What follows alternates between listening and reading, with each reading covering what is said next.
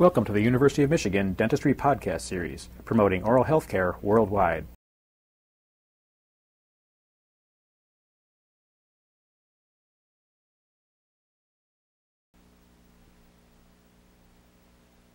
In obtaining a gold restoration from a wax pattern, compensation for shrinkage of the gold alloy and wax must be allowed.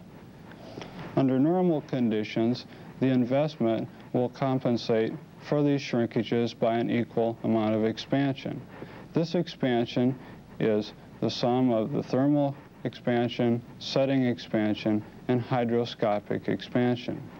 In the water-added technique, the major compensating mechanism for expansion is hydroscopic expansion. In the thermally expanding technique, the major mechanism for expansion is thermal expansion. Under normal conditions, both techniques yield accurately fitting castings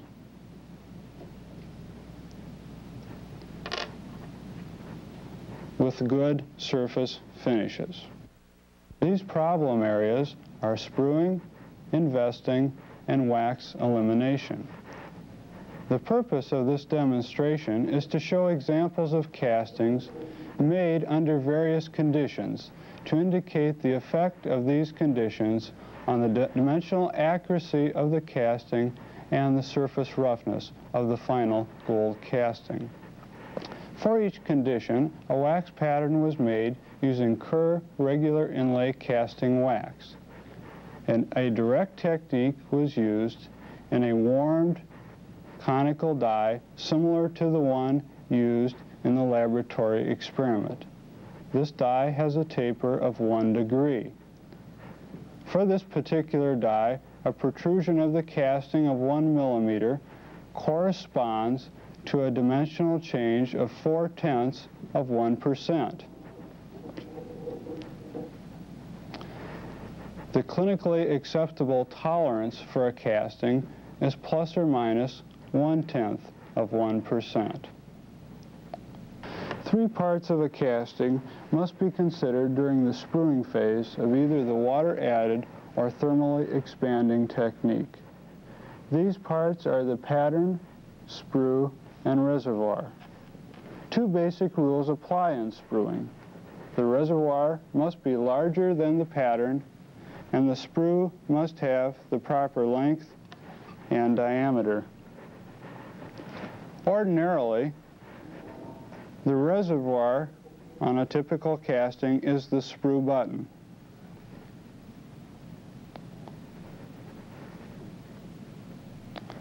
Although, in special circumstances, it may be necessary to add a reservoir between the sprue button and the wax pattern.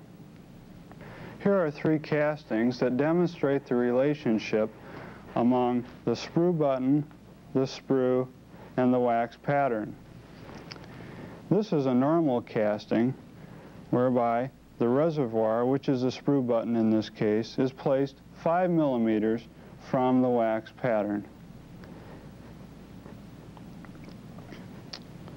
In the case where a 19-gauge sprue or paper clip separates the sprue button from the wax pattern by a large distance, an inaccurate casting is obtained.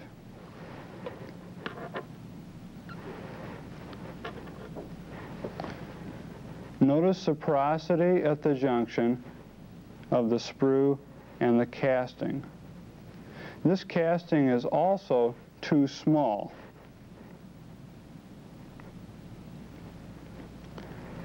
This problem can be somewhat alleviated by placing a reservoir between the sprue button and the casting. However, in this case, this casting was also unsuccessful in terms of shrinkage and porosity because the sprue between the reservoir and the casting was too short. The dimensional accuracy of a casting, whether an inlay or crown, is going to be dependent on 2 factors: expansion of the investment, and surface roughness of the final casting. Exact compensation for shrinkage of the wax and gold is to no avail if the surface of the casting is rough. Prior to investing, one must be certain to clean the wax pattern of the separating media used. Two examples of separating media are dye-sep and microfilm. Often, debubbleizer is used to clean the wax pattern, but beware that no excess debubbleizer remains on the pattern during investing, for this excess debubbleizer can cause the final casting to have a rough surface.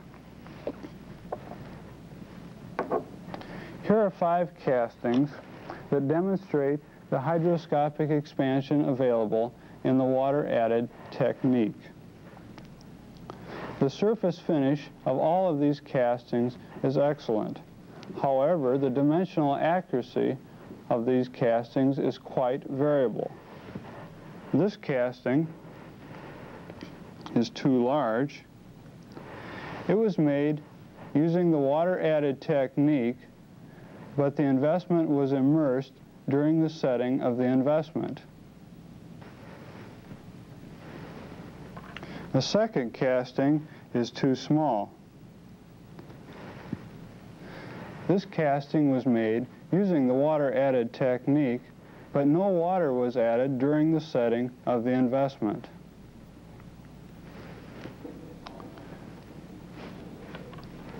Five conditions were considered in terms of expansion available in the water-added technique.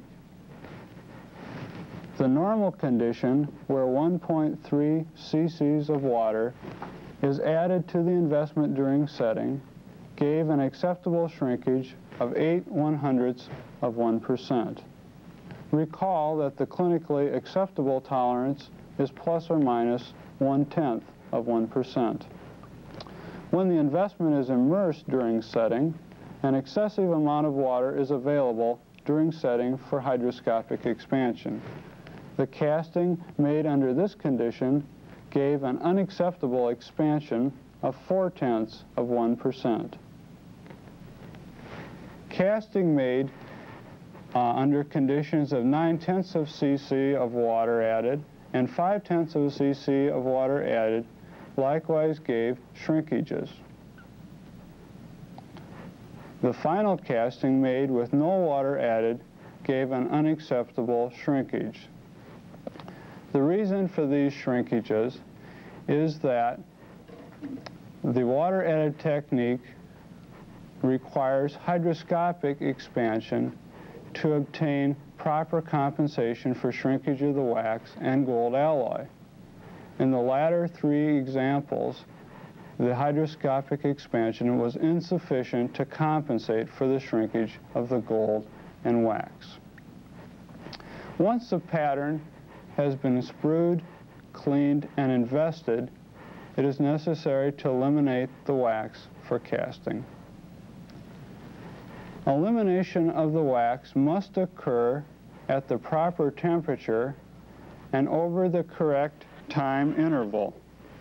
Normal conditions for the water-added technique are an oven temperature of 875 degrees Fahrenheit and 30 minutes with the sprue down, followed by 30 minutes with the sprue up. If the burnout cycle is not followed, surface roughness on the casting may result and the fit of the casting may not be acceptable.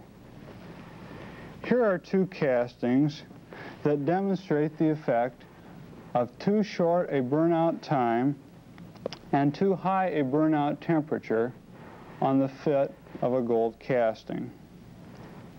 Neither of these castings fit.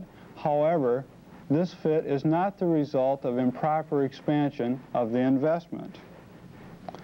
This first casting was made under conditions of a 30-minute burnout at 875 degrees Fahrenheit. This casting does not fit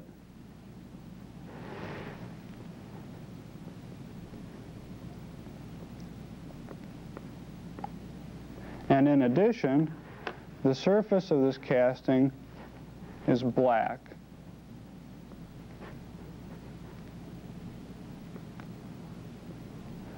This black residue is carbon that was not eliminated from the mold cavity.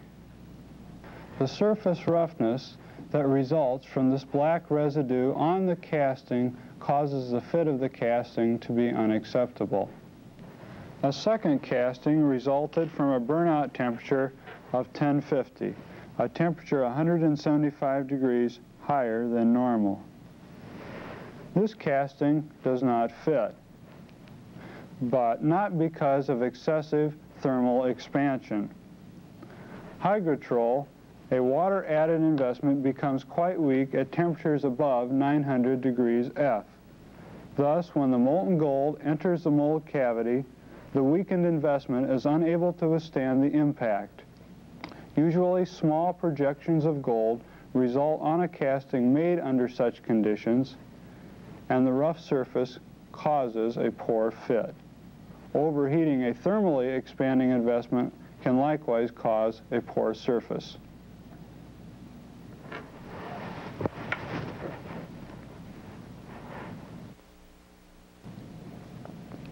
In summary, the reservoir must be larger than the pattern. The sprue must have the proper length and diameter. The pattern must be cleaned and dried before investing. Elimination of the wax must occur at the proper temperature and over the correct time interval. You've been listening to a presentation from the University of Michigan School of Dentistry, which is dedicated to supporting open learning and open educational resources. This recording is licensed under the Creative Commons. It may be reused and redistributed for nonprofit use. Please attribute materials to the University of Michigan School of Dentistry and redistribute under this same license.